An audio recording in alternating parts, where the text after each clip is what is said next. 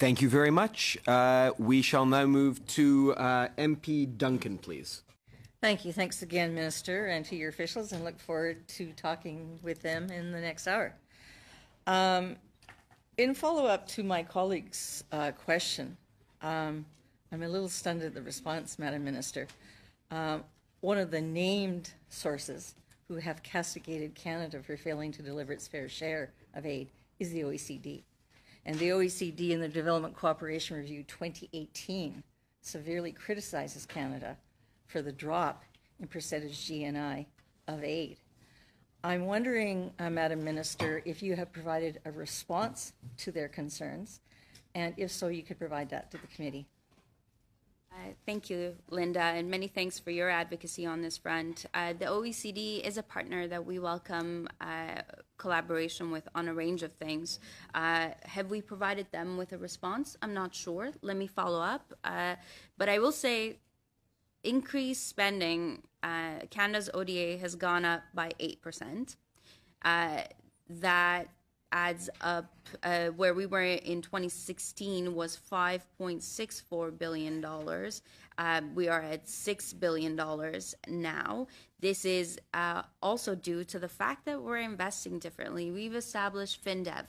Other countries had similar instruments to leverage financing. Canada didn't. We have that now, and it's got $300 million invested in it. The ODA ratio, the ODA to GNI ratio has increased by 0.28%. It's gone up from what it was the year before. And I will also say that we are also investing differently and providing leadership that others are questions about following. that, so if I could ask you questions on that.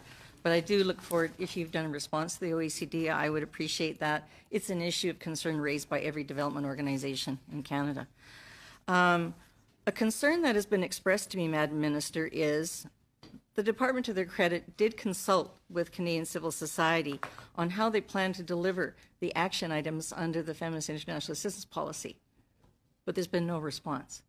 And so they're wondering, when can we expect the guidance?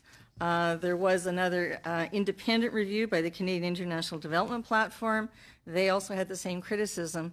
When can we expect that there will be some level of guidance? Where the concern really exists is less so in the organizations that are interested in delivering increased assistance to women, the ones who historically have delivered assistance to things like sanitation, agriculture, and water, and so forth. So when can Canadian civil society expect finally receiving that guidance? Thank you for that question. And I know that our team's been hard at work. We unveiled part of it in Washington in April, the Feminist International Humanitarian Piece. So that's been unveiled. The rest is coming shortly. And I do want to pay particular attention to the time and the hard work of our stakeholders who helped shape the policy as a whole. We couldn't have done it without them. Okay, thanks. We look forward to getting that guidance. We're currently reviewing how Canada could support democratic governance, and we're hoping that before Parliament closes that we might have some kind of recommendations to you. I noted in your Feminist International Assistance Policy, one of your action items actually is on that. There's been some disagreement about whether or not they relate to the SDGs. I notice your report actually specifically, your policy specifically addresses SDG 16. Can you advise me if it's your understanding that SDG 16 also includes support for democratic governance, and if so, do you intend to move forward and to provide more assistance in that area? Having lived in a non-democratic nation and then being here, I appreciate that democracy is a gift. And here in Canada, we benefit from a healthy democracy.